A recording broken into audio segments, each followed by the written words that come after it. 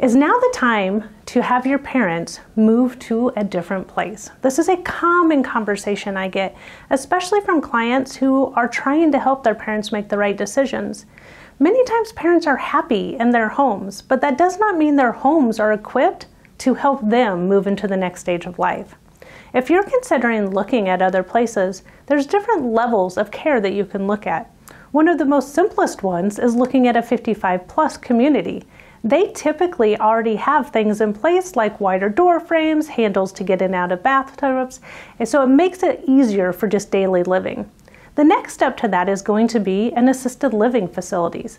Assisted living facilities are when your parents can do most of the things themselves, but they have people there to help them with maintenance, changing light bulbs, all the things that can become very difficult as we age. And then, of course, we start to look at full nursing home care. Each one of these stages is an important thing to talk with your family about before we get to that point.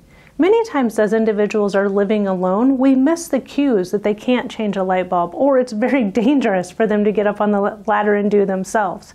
Having this conversation with your parents about what they want out of this stage in their life will help you figure out which one of these places is the right place for your parents to live. And that's today's Financial Flash.